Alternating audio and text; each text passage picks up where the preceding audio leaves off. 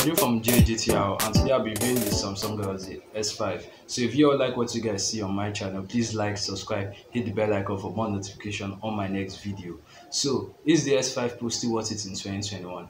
Let me know what you guys think down at the comment section below.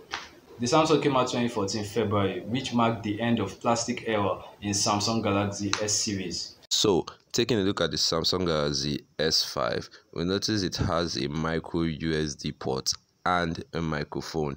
The Samsung came out in 2014 February, which marked the end of plastic era in Samsung S series. At the side, we notice the power on button.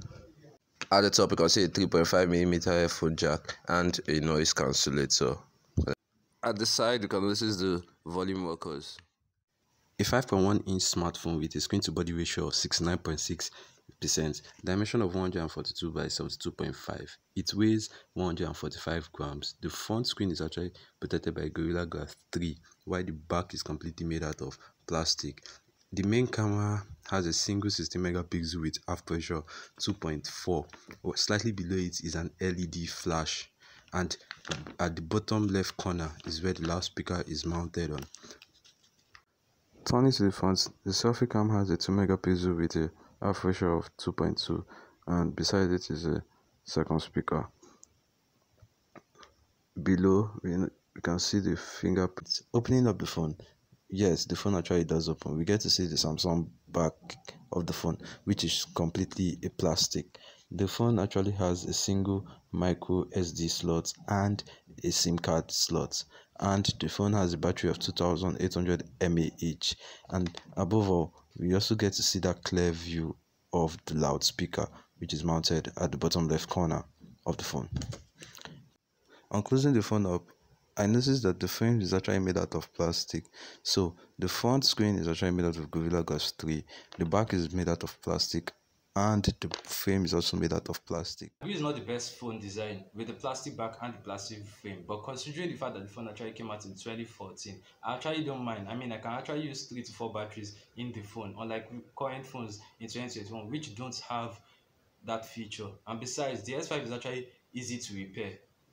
Anyway, aside that, Locking the smartphone, I noticed that the screen was actually super bright. This is thanks to the Samsung S5 having a Super AMOLED display with a resolution of 1080 by 920 pixel.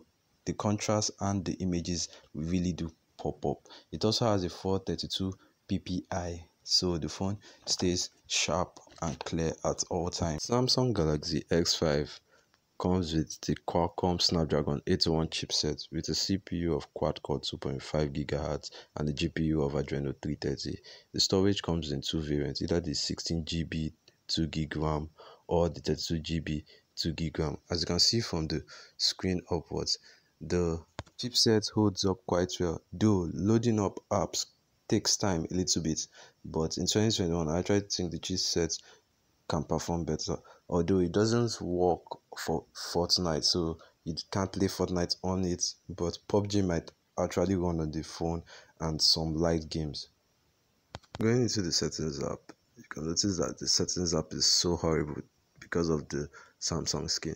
Like, every setting has its own circular icon and it goes on for on, and if you're not careful, you might get confused in how to navigate the settings app. The S5 comes with Android 4.0, but you can actually upgrade it to the Android 6.0, which is Marshmallow. It shows that despite Samsung making good hardware year after year, the lack of software updates is disappointing. upgrading to the Marshmallow is actually better in 2021 because of the Android 6.0 is not far away from the current Android system we have. You can use backdoor method to get newer versions of updates for the Samsung Galaxy S5, but not too many people really know how to use that.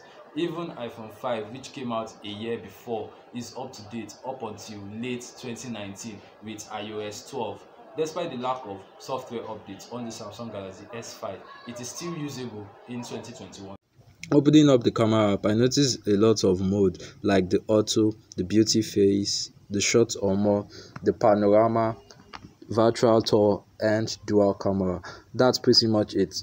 I won't be talking much about those features. Well, back to the camera. There are a lot of features to juggle around to get a good looking photo. I got to play around a few of them, like the picture size, the ISO, video size, and the video stability and HDR. Not too many people would like the feature because some are old and quite bad and awful. Anyways, I got to take some pictures and some were okay and some not 2021 standards. Let me know what you think about the cameras down the comments below. Some of the pictures lack detail and sharpness, though the color reproductions on some were actually quite good.